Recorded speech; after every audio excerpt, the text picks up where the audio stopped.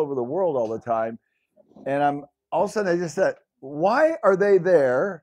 And why is other people there? Why are people in different spots on their lean journey? I started thinking about that. So, welcome. Good morning, everyone. Got a lot of great people here. And we've been very fortunate. We've had people, I'll let you turn that down a little. Look at all the countries got represented here. Think about the effort that's gone into everyone coming here. This is pretty amazing, right? People from all over the world have got on planes, spent money, time away from their company to come here and learn. So with all this effort, you would think we have to make a big impact. Would you agree? I mean, this is not a little impact, a big impact. And I'm going to tell you, it's not big enough to impact your company. It is not, okay? You have to think way beyond that. So who's in this room? Some of the top leaders in the world, without a doubt. You know, we've got some pretty incredible people here. I know most of you. And the concept of this talk is 1-3-30. It's kind of a weird talk, isn't it? Kind of a weird concept. So here's what I was thinking. There are some people that when they learn about lean, they just, boom, it's it. Ryan would be a good example, right? You watched the videos, you said, that's it. I went to Japan. I saw what Lexus was doing. I said, that's it. It's not even negotiable. There is no way in the world that I'm not going to do this at the highest level. In this room, there are some ones. You're not better than anyone else. It has nothing to do with that. I'm going to explain. And then there are the threes. Those people hear it. Interesting. Let me hear a little more. A little more. I think I'm going to do this. And then there are the 30s. Well, you know, God, it's good. But I got this over here, and I'm distracted over here, and I got this product development over here. And gosh, you know, I've got to deal with this at home. And yeah, it's good. But I'm not like, wham, into the deep end. Who are these people? Why? That's the question I'm trying to answer. Who are these people? The 1s, 3s, and 30s. So I thought about who are the ones. I don't know if I'm right on any of this. I'm just telling you what I'm thinking. I'm just musing out loud. So this is Aydin. He runs the biggest construction company in Kazakhstan. 8,000 employees. 9 years ago, he invited me to come to Kazakhstan to speak to his executive team. And for 8 hours, I stood on a stage like this with 100 top leaders from the company, and I spoke. And Aydin came up on stage afterwards, and he goes, stop. He looked at his 100 people, he says, we're going to do this. Period. We're going to do this. Why? Why did Aydin do this? He has 8,000 employees. Never. Who's going to take and move a company with 8,000? You know, think about the logistics. Think about the systems, the processes, everything that's involved in his company. We are dealing with nothing. Collectively in this room, we are dealing with nothing compared to what he's dealing with. And he says, we're doing it. Why? What kind of a man is that? Okay? So, I started thinking out loud. He's fearless. He embraces change. He's a life learner. He's skilled. Lots of deep life experiences, and he has mentors. Those were the 6 characteristics that I thought Aydin had that were unequivocal, and that many of you in this room have. Alex Ramirez would be one. Ryan would be another one. There are many more in this room. Fearless. Hey, change is good. It's not like a pain in the butt, it's good. Life learner, always reading.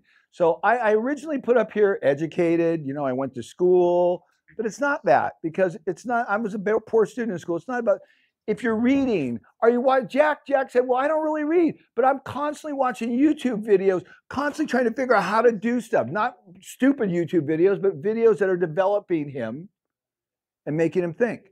So life learner. and skilled. This is an interesting point right here. I've noticed that the people who struggle with this, who are in the 3 or the 30, do not have the skill to actually take a screw gun and put a screw in, cut a board, put a wire together, do some electrical, do some plumbing. They don't have basic skills. And so there's fear. They're afraid of doing this. They don't know how to do it. So it's difficult. And Lean is so much about action and about Gemba and about doing work. So they lack the skills. And a lot of these people are not really well traveled. You know, they haven't traveled a lot. They haven't been exposed to a lot of people. The best example I can give you of that is we just went to Kazakhstan with 6 top leaders from Japan. And some of them have not traveled a lot. And these people were top leaders. I told you, biggest bridge builders, incredible people. And they said to me, our lives are changed. We had no idea this part of the world, what was going on. We had no idea. And their whole mind just opened up. And they're changed people. They literally wrote, we are changed people. This experience, going around the world, seeing what's going on, it's very, very important. I told you what we do at our company. I mean, Lucas has been all over the world. I've taken him everywhere. I've taken many of my people all over the world to expose them, to develop them. And then mentors, very big. Iden has mentors. Everyone's driving him and pushing him. Iron Man and this. He's always being mentored by people who are above him that are just pushing him and just saying, it's not enough. These characteristics. And you say, but why does that matter, Paul? I'll explain. So, you know, fearless, embracing change, you know.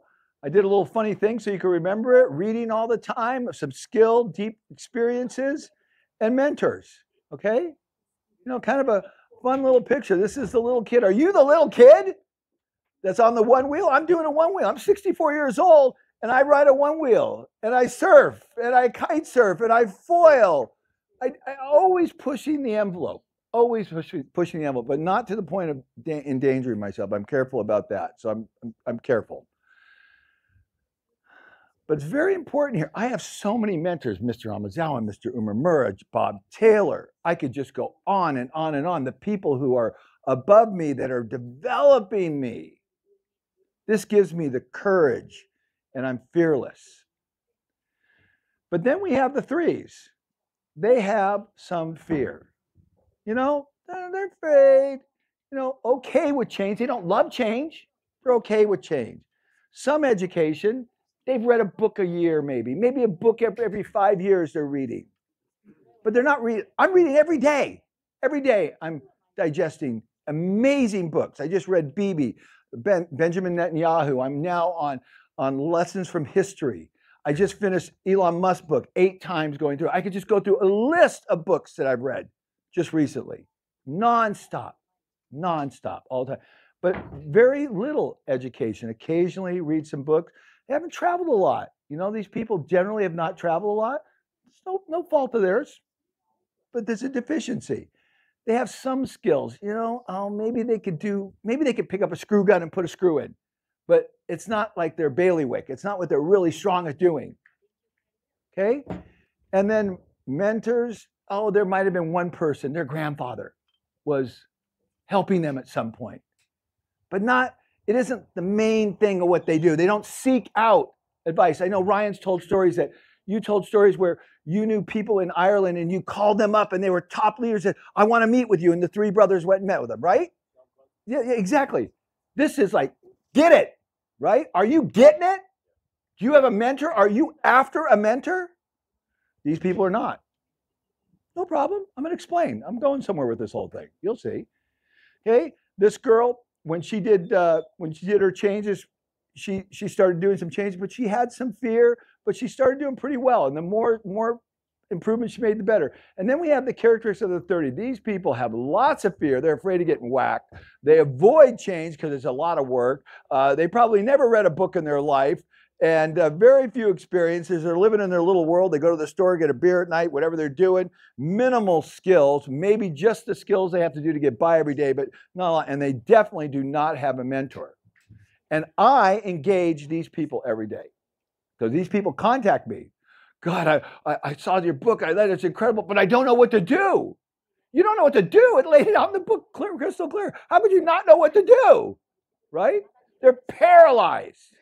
They don't have any experience. They don't have any basis to go on. So, why does this matter? Because you need to know your people. You need to know where your people are. I think once you understand these characteristics and you can identify the deficiencies that a particular individual might have, that has a good attitude, that has the potential to go somewhere, but they lack all these things. Adam talked about mentorship, that if you start developing their skills, you start actually go side by side, show them how to use a screw gun, show them how to use a table saw, show them how to wire an electrical. I'll never forget the story with Bob Taylor.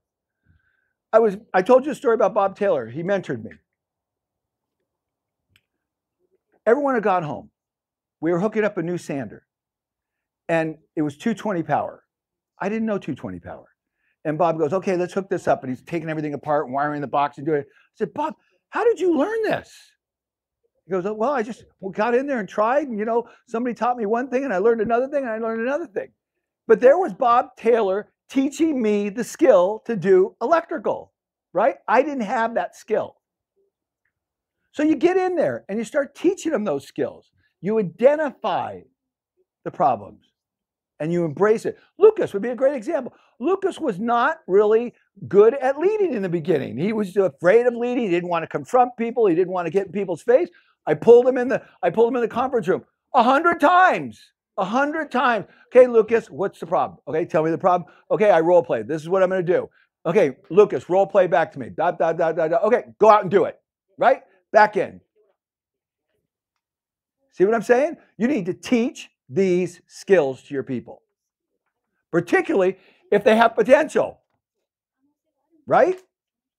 This is a concept. We need to know where our people are. Are they 1, 3, or 30? And if they're good people and they want to learn, if they're Liams, if they're Stewarts, if they're Alexes, if they're Jakes, we need to develop them.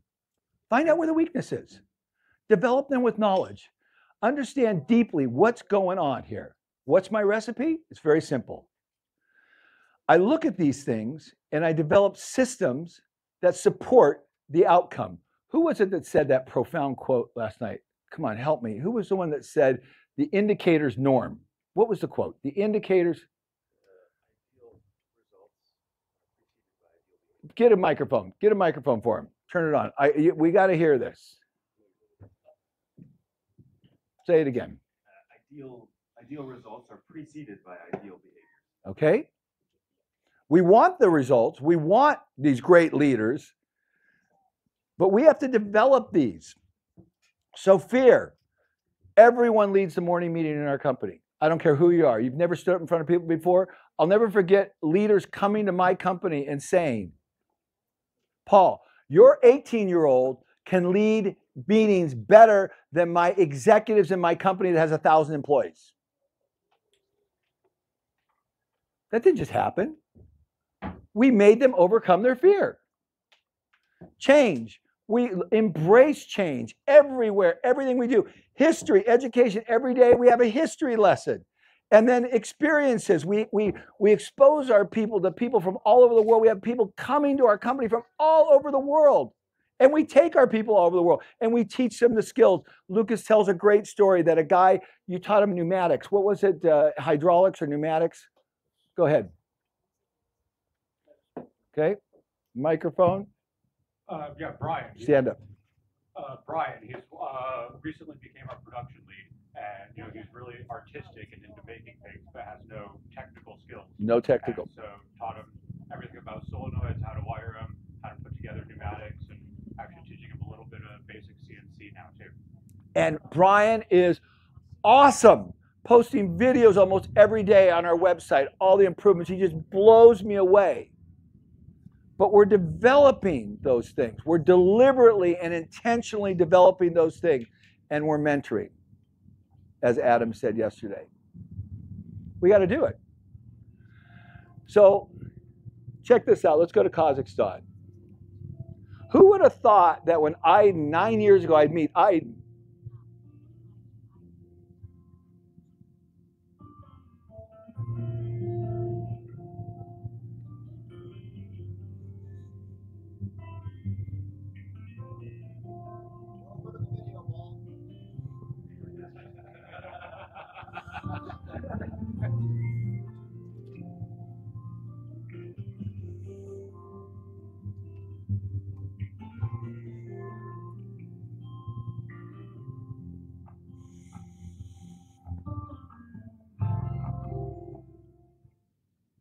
These are the schools in Kazakhstan.